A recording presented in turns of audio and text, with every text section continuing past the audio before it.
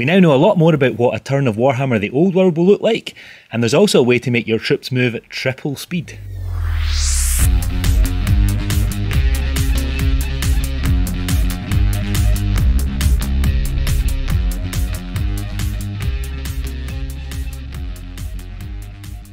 First, let's look at the way you can make your troops move at 3 times movement. Then we'll look at the first 8 of the 16 subphases of a turn. So in Warhammer the Old World, you're going to be able to march at 3 times movement if you're marching in a column. 3 times speed is not even the biggest change that the marching column formation has made to the game.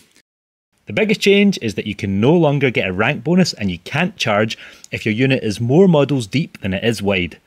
So unless armies like Skaven get a special rule, then this will have a massive effect on their ability to survive combat. And the bus formation is probably dead. The 3 times movement marching is likely to mean that a hole in your battle line at setup can be harshly exploited by any enemy who moves into it and wheels. To put that another way, it's quite possible for infantry with a movement of 6 to end up right in your battle line, ready to make or receive a charge next turn, as long as they're not too close to the enemy when they're marching. Now this sounds like a new interesting challenge. If dwarves keep their ability to march even when right beside enemy units, then they might surprise a few people with their ability to manoeuvre while close to an enemy. Now on to that turn sequence.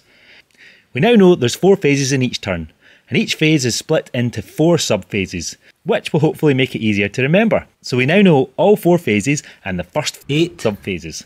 Nice. The turn's going to look something like this. First off, the strategy phase. That has the start of turn subphase, command, conjuration, and rally fleeing troops.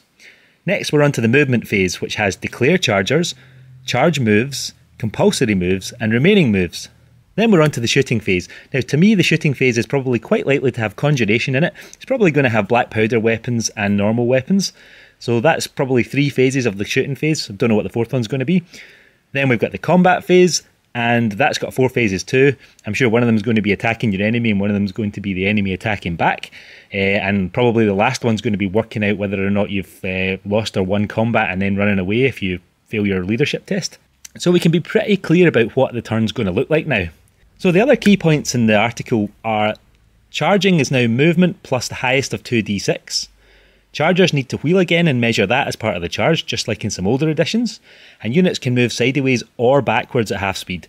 Moving backwards at half speed is quite important. Moving sideways, you could also pivot 90 degrees, move sideways and pivot 90 degrees again.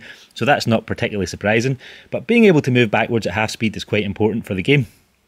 Anyway, that wraps it up for my quick update on these rules. Thanks for watching, like and subscribe, and I'll see you in the next one.